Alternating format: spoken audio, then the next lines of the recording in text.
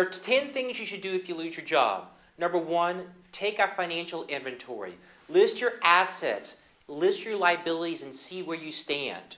A little tip, when you're factoring in certain values of your assets, use today's values. This is especially important if you purchase real estate that depreciated. We don't want you to bury your head in the sand. We want you to get a grip on actually what's going on.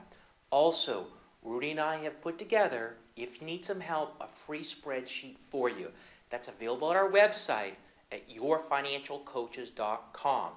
Number 2, consider rolling over your 401k plan or your 403b plan at your prior employer into a rollover IRA. There's going to be no taxes on this, no penalties on this. It can often reduce your costs, increase your options, and help you implement the strategies that Rudy and I laid out for you in our book, Win in Any Marketplace.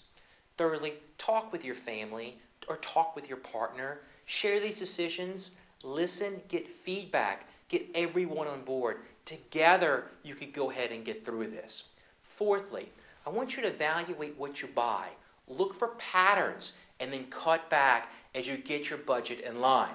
5, I want you to find out ways you can reduce your costs. I don't care whether it's something as little as buying coupons, anything you could do to go ahead and help reduce your expenses will get you right back on the right track. 6, file for unemployment benefits, and I want you to do that ASAP. There's a certain waiting period, and if you go ahead and file right now, you could go ahead and get those benefits sooner.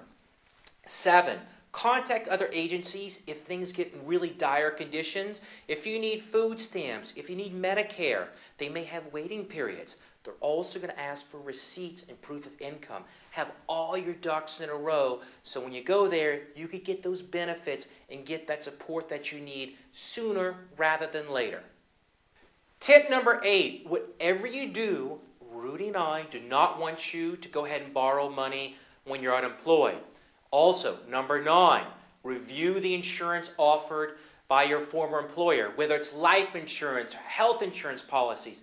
These can still be carried, but often there's small windows that you need to take advantage of and go ahead and make the filings. Now, also, number 10, don't default on your debt. This is one of the worst things you could do. Go talk to your creditors. See if you can refinance. See if you can make interest-only payments. Don't default because you'll hurt your credit rating once things get stabilized. Make sure you follow the 10 steps we've laid out for you, and we promise you, you'll be back on your feet in no